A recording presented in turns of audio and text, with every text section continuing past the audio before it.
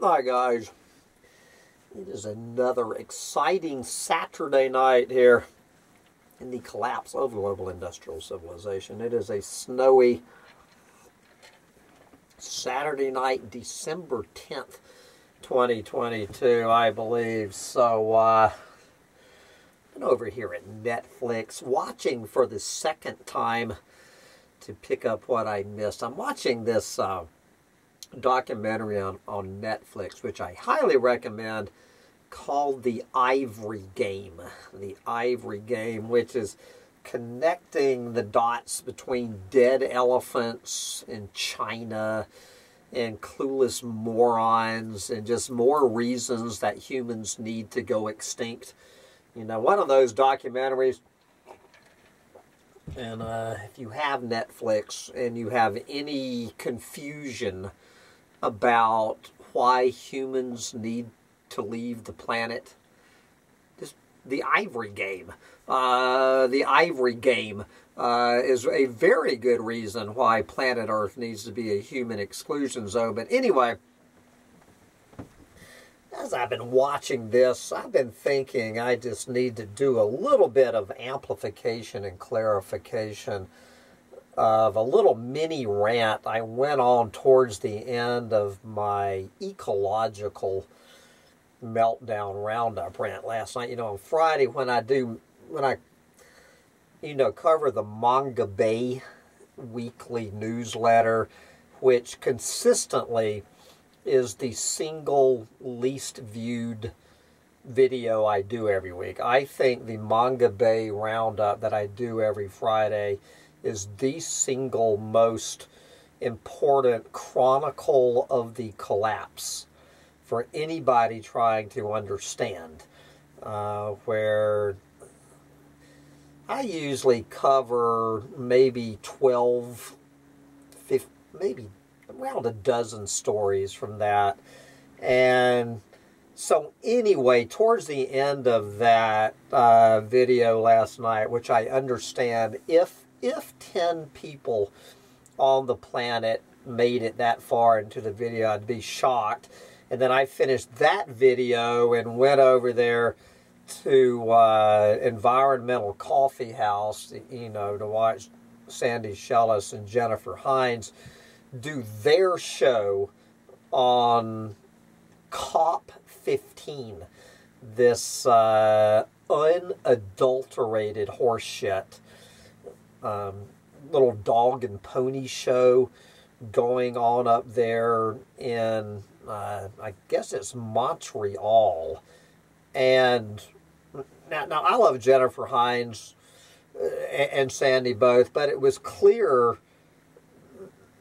that Sandy, and especially Jennifer, had never heard of COP15.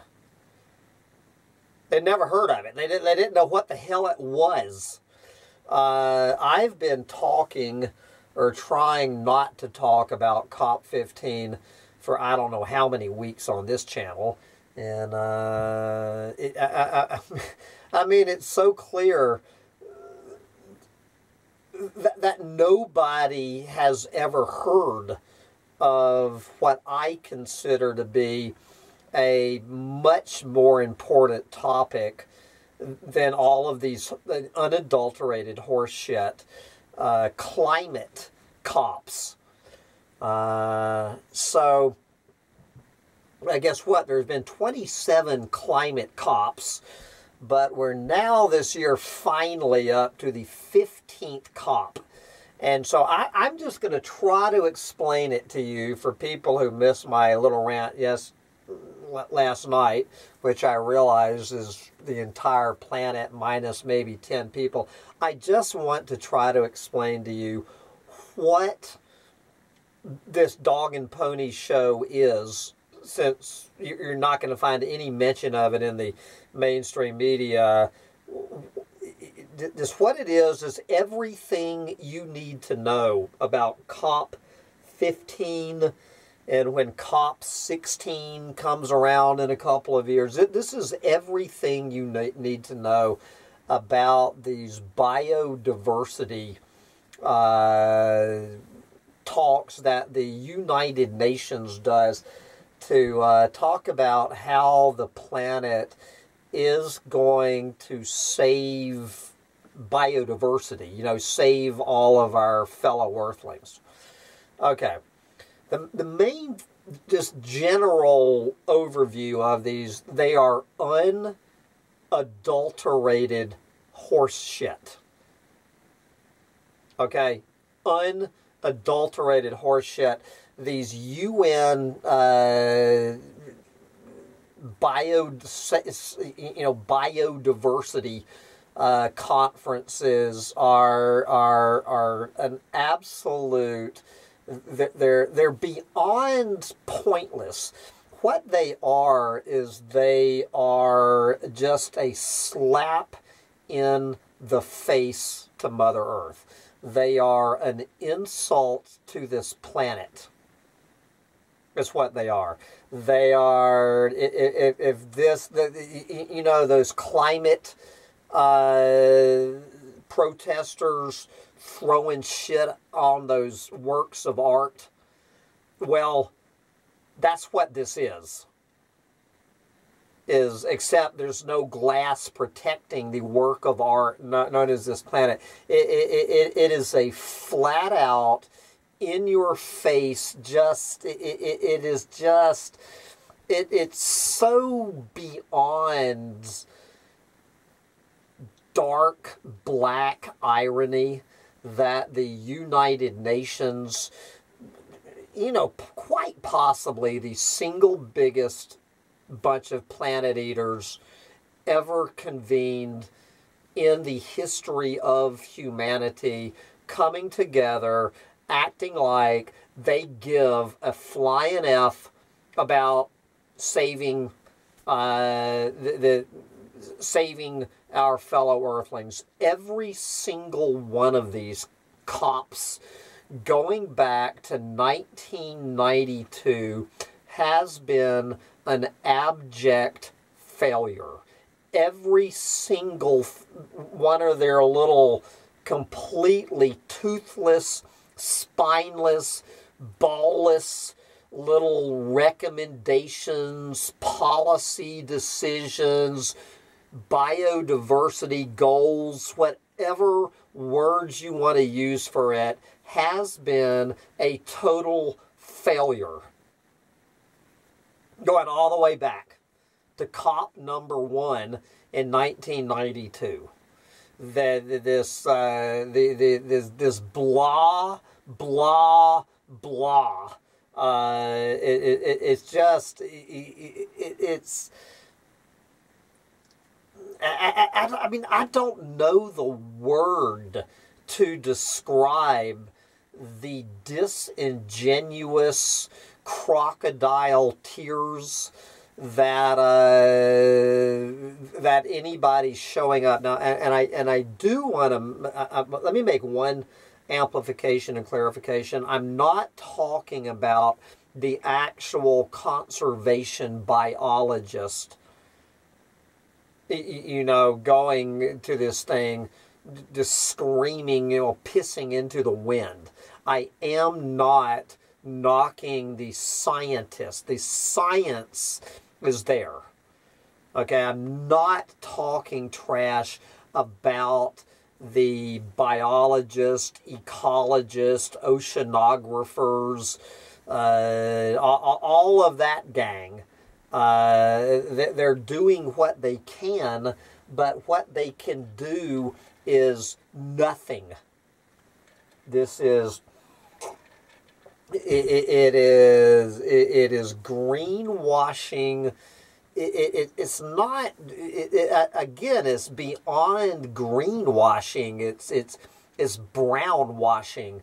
It's kind of like some diarrhea brown colored, just, I mean, the layers of bullshit. I mean, it's just like, I'm trying to see some humor in this.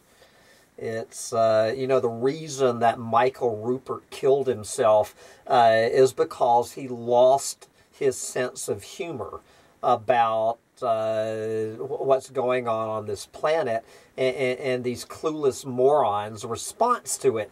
It's beyond what my buddy, he calls it the mock. That he approaches looking at this unadulterated horseshit, you know, from one end of the spectrum to the other, that he tries to appreciate what he calls the mock, the ironic, just the black, twisted, sick irony of these lying sacks of shit. These evil scumbag lying sacks of shit, acting like they give a fuck about this planet. Sorry for my language. They don't. They don't care.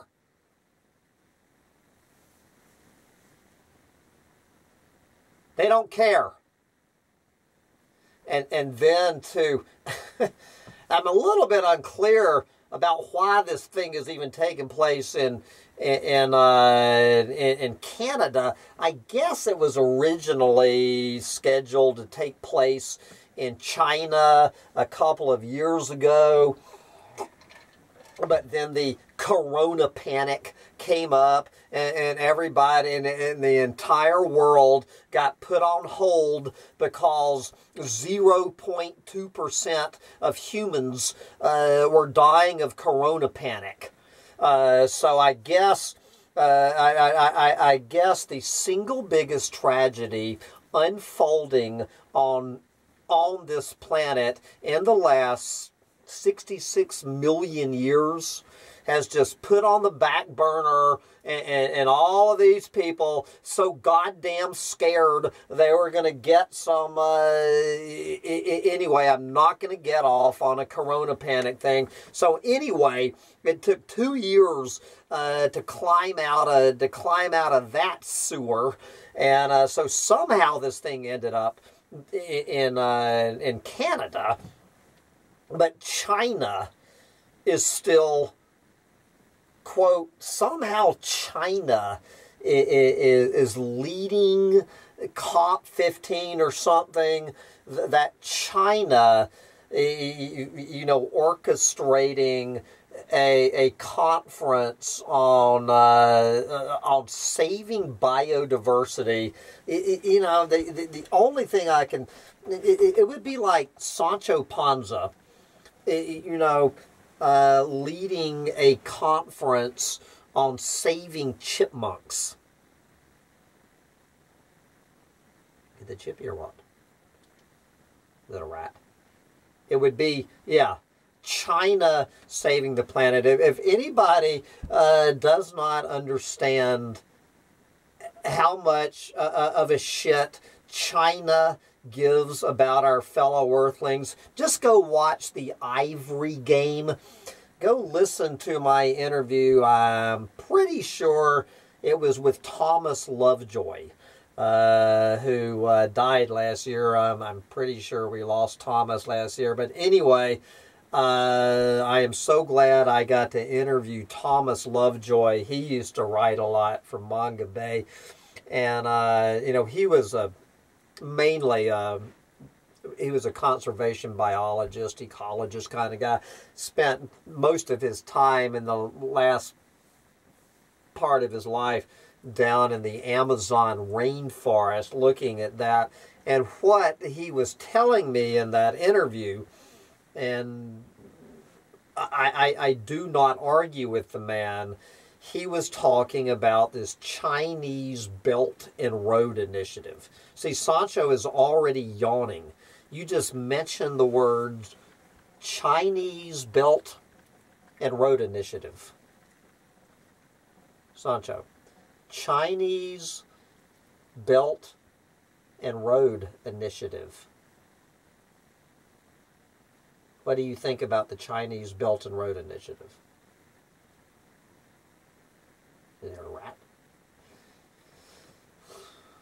This is what most people who hear about the Chinese Belt and Road Initiative, it's the same thing, the look on their face, the glazed look in their eyes, if you mention the UN biodiversity talks.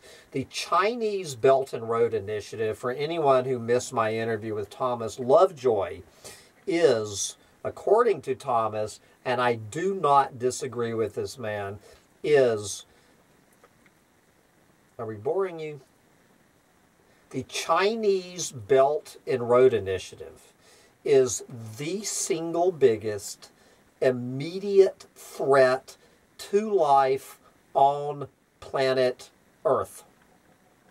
If anybody asks you, what is the biggest immediate threat to life on, well, obviously humans, but that, obviously humans are the, but to the extent that humans living in China came up with a Chinese Belt and Road Initiative, what is it about humanity that is the single biggest threat to life on this planet? It is the Chinese Belt and Road Initiative is the single biggest, right now, unfolding threat to life on this planet. It leaves climate change in the dust. Now, eventually, climate change is going to catch up with the Chinese Belt and Road Initiative. But that we're talking decades down the line. Right now, this minute, it is China. Make no mistake about this. With no help from the rest of this planet, if every single human being on this planet went to bed tonight, fell asleep, and just never woke up, if the entire planet outside of China were to die tonight, China, with no help from the rest of this planet, will single-handedly destroy life on planet Earth. This is a fact. For China to be leading one of these dog and pony shows, being held up is some kind of poster child. What kind of bullshit? What is it? Their ecological civilization. Their ecological civilization. My ass. Go on to the ivory game and disabuse yourself of any notion of the Chinese ecological civilization. I'm not saying every single human being in the country of China is guilty. I mean, they feature one of these Chinese people who wants to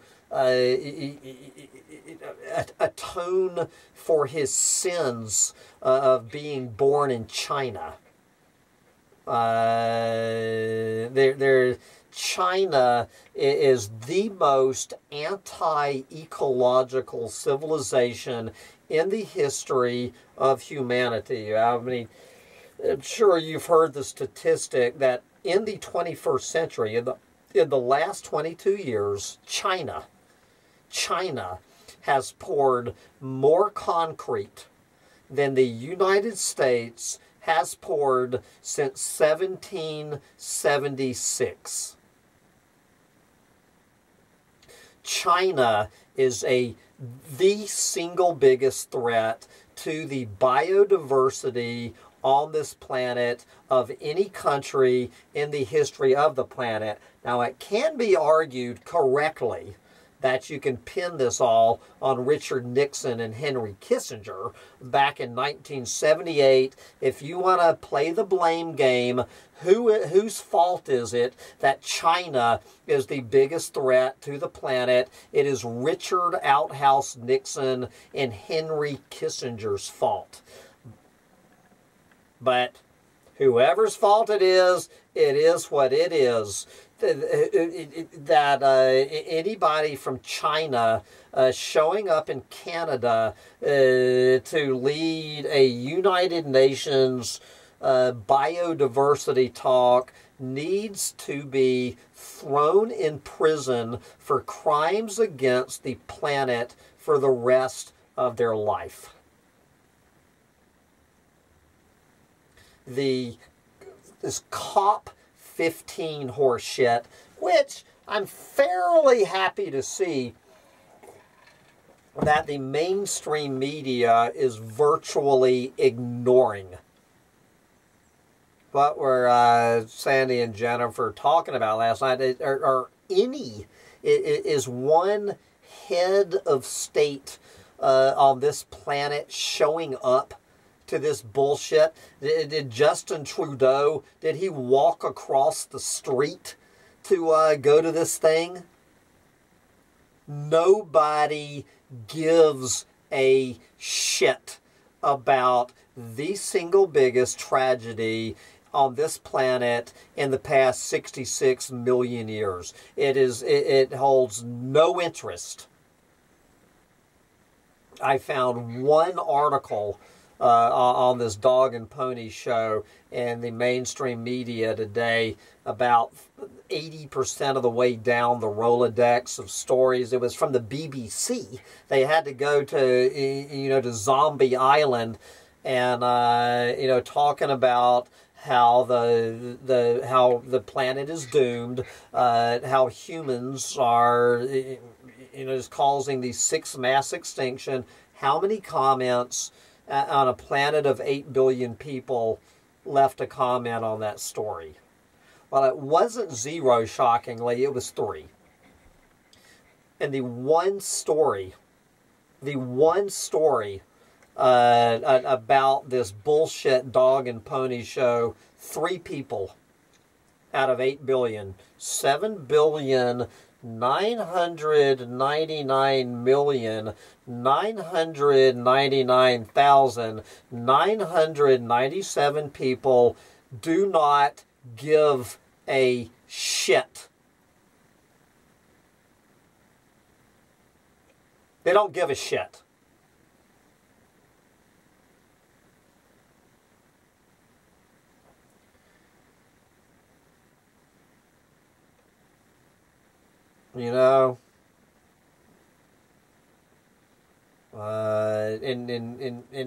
My guess is that this insulting, and it's all it is, this insult against this planet, and this bullshit dog and pony show will actually end up doing more harm to our fellow earthlings than we're doing without them, without these talks, because there will be just a few little clueless morons actually believing for 1 minute that anybody in the United Nations gives a damn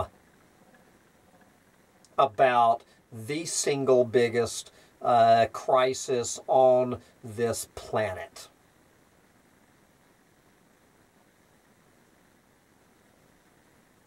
This is why I am an anti-humanist. Humans need to go. Oh, and then the other thing, what was the one I was laughing about in Manga Bay, and Sandy and Jennifer were laughing about? I guess, is it the theme, or is it touted as the purpose? The purpose of these talks is to get humanity to, what is it? To be living in balance with nature by the year 2050. By the year 2050, the UN, the United Nations, the single biggest bunch of out-of-balance planet eaters ever gathered under one roof, is going to convince, then I guess 9 billion people to live in harmony with nature. There has never been a human being on this planet ever born, living in harmony with nature. Can you say Kawana Scotzi? Yeah, we're going to be living in balance with nature in 28 more years. 300,000 years. We've been working on it. 28 more years, the United Nations is going to have humans in balance with nature. There is one way, and one way only, for humans to live in balance and harmony with nature, and that is for humans to go extinct. The day the last human being on this planet winks out, humans will be living in balance, in harmony with nature, and this planet can start the healing process, which will probably take about 10 million years. We need to go. And that is all you need to know about the UN COP 15, 16, 22, and however many more of these things they're going to trot out before humans are thankfully extinct. And with that, I'm going to wrap this up, freshen my drink, and head back to the Ivory Game on Netflix, and because maybe there's something I don't understand about what's going on this planet. Maybe I just don't get something. So I'm going to go watch the second half of the Ivory Game.